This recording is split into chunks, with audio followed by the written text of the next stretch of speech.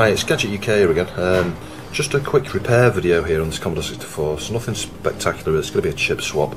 But before I do anything, I just want to show you, one of the things you should perhaps do when you first get a new system is measure the voltages. So I'm just going to do that now. Just set the meter up here, and hopefully you can see that. Switch it on. I'm going to measure from the common ground to input first of all, that 12 volt regulator. So it's like 19 volts, that's pretty high. I need to check whether that's about right, and then the output 12 volts, so I've got a nice 12 volt out there that will be going to the SID and the tape deck and whatever else uses that. And on the 7805 do the same thing. We'll just check firstly on the input, 10.6 volts, on the output 4.99. So voltage is looking okay. The other thing I'm going to do is check that fuse, and check the fuse in the power supply, and check the fuse in the power supply plug. That's well worth doing, because over years of use, it's God knows what fuse ratings are in here now. If this has been swapped out at some point in the past. Right, this is the original chip that came with this, the 6581R3. It's got a date stamp on there of 48th week of 85. It's MOS. I think it says it's got a Philippines stamp on the underneath of it. But I noticed on Alien the flange wasn't working. Just listen to these three tests.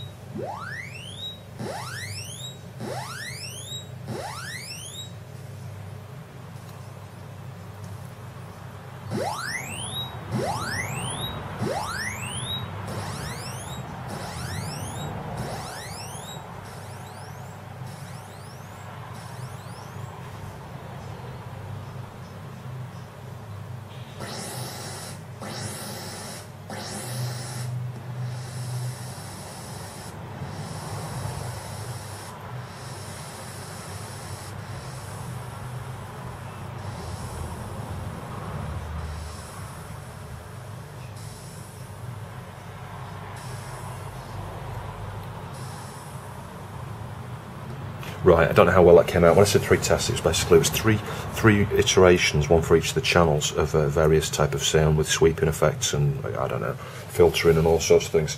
But what I do know is I've just tried this with the spare chip I've got, and it sounds a little bit different. So I'll try and play the two back to back so you can compare.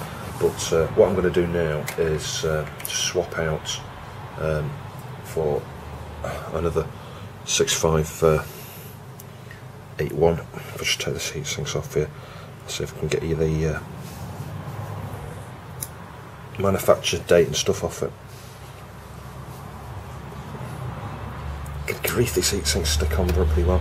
So this one, as you can see, again, is a 6581 MOS, 27th week 83. So this must be one of the very, very, very early SIDs, I think, considering these have got this board's got a copyright 1984 written on it.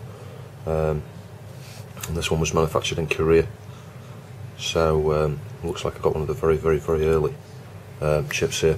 So before I do that, I'm just going to show you the problem that I noticed in Alien. Right, so here we go. This is with that suspect SID chip. If you've seen this game before, you'll be familiar with how it sounds in terms of the flange, sort of flange, pseudo flange effect.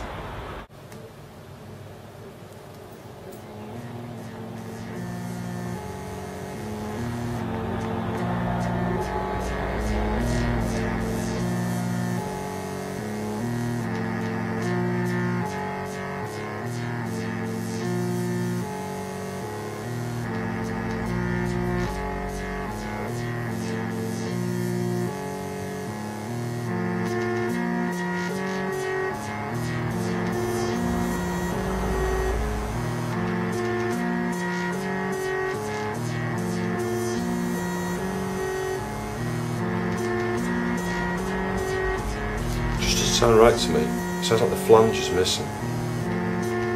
Should have gone wow wow wow, but it's not.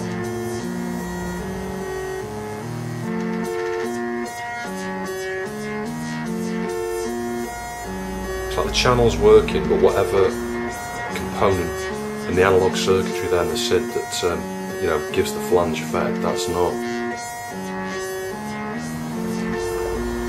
So what I'll do now is I'll just swap out that chip and load the same game.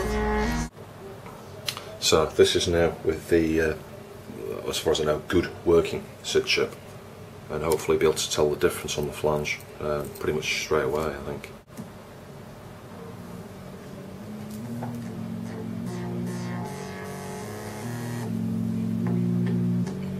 Hopefully that's coming across, but I can tell the difference straight away there.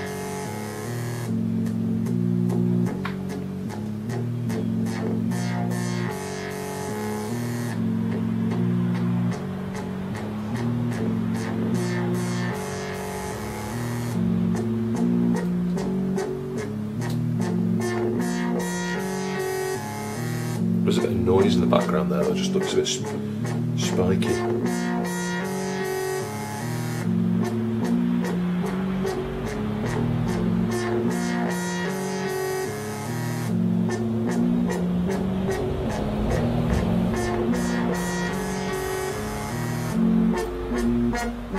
That's considerably better than the other chip.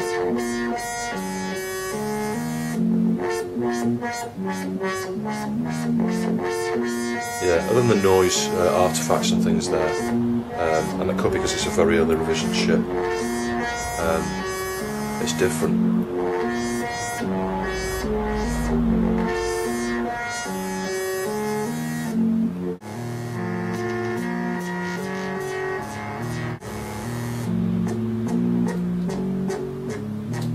So I've got the crusty one out of there, the Philippines one. I mean, I say, you know, crusty, yeah, there's definitely something wrong with the flanging effect on that one. The one that's in, as we've heard, it sounds okay, but there's a bit, just you get a bit of noise just on that where it uses that flange effect. Every other game I've been playing with this, and I did spend all yesterday using this. Not a problem. It sounds just like I originally remembered it. It was only when I got to Alien, really, when I was testing, that I realised there was a problem with the SID that was on here. And it might not necessarily be a fault. It could actually be that revision. You know, there are lots of different differences between the revisions. Some of them got different in the sort of low pass filters and various other things. So I'll just load the SID bench again now. You can hopefully hear the 3 passes on this.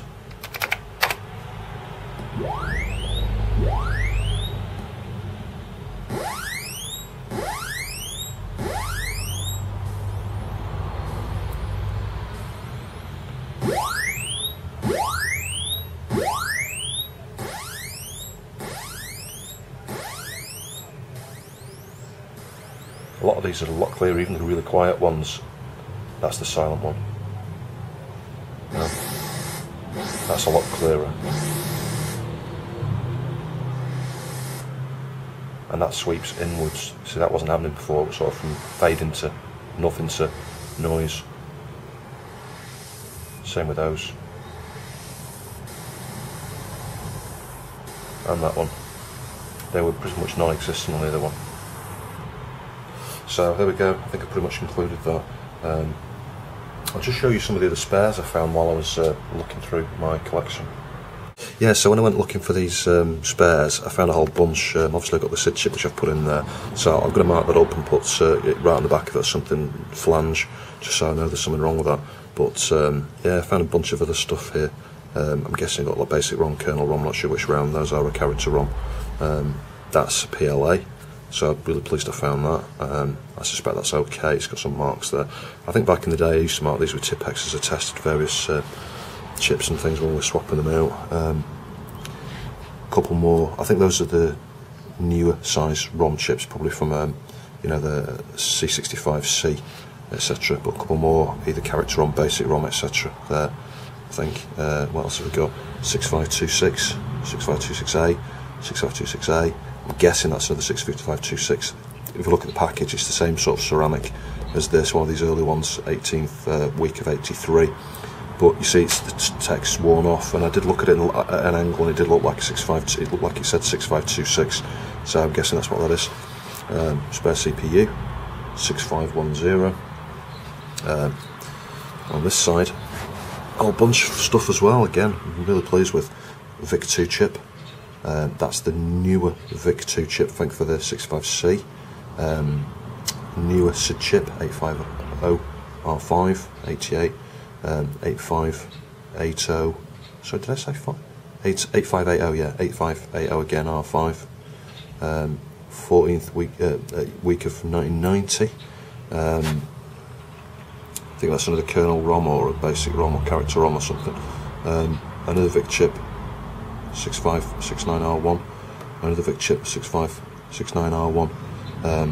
All the manufacturers, well, that was pretty, yeah, 83 I think, 1983, that was 83, that one's 83, so yeah, I'm really pleased with that, a whole bunch of those. Yeah, and I got PLA, which is good as well. I mean, you can get like modern replacements for those now, and then a whole bunch of DRAM. Now a lot of these are for Amigas and stuff, like these 41625 chips will be for Amigas and STs. But I got some, you can see this because of the light in here, some 4164s there, those are going to be for 64s. Not sure what these ones are here. M6288C P20s, no idea, slightly bigger footprint those. These ones are an interesting one, I'm not sure what these are, I've not used these before either. HM4864P-3, might be for a 64 or an Amstrad or a Spectrum, not sure. Load more 4164s, more of those HM chips from Germany, HM386 or 486 is HM486 4P-3s. Perhaps look at some of these, look, I've just got a box full of damn things of various types, so yeah, really pleased with that. I didn't know I had these. Is that more 4164s? Yeah, more 4164s, so certainly got some spare RAM for 64s here. There's a load more of it down here, all this is 4164s. 4164s. Some more Motorola ones there. MCM 66658 P15s. Could be a replacement for that, so it looks the same footprint size, it could be a replacement, but anyway, I thought you found that interesting. I'll reassemble this now. I'm glad I've got that SID chip problem sorted out. Interesting thing with this, you know, you might be wondering, you know, because you know it's one of the things you would expect really. You think when something's faulty, you get you know, more noticeable characteristics, I guess, or behaviour in that fault, and typically, you know, when a chip fails, the system won't boot, etc. And you might be expecting that's the sort of thing you would get if your SID chip failed.